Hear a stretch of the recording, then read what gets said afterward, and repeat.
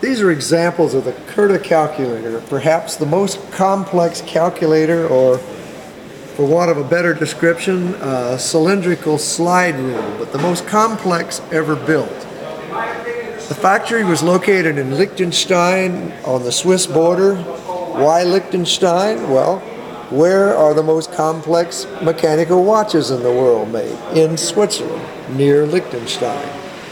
One of the most unusual things about this particular calculator is the man who designed it.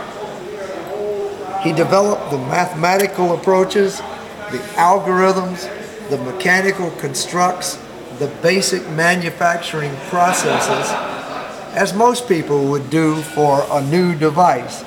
But in this case, he never put anything on paper until 1945 and 1946, because he was a prisoner in a German concentration camp and never wrote anything down until he was freed from the concentration camp after VE, Victory in Europe Day, in 1945. Again, it's an amazing calculator.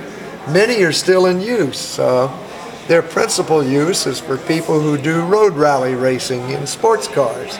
There are electronic equivalents, but for some reason many people prefer to use the Curta calculator. Curta is the name of the daughter of the man who developed these calculators.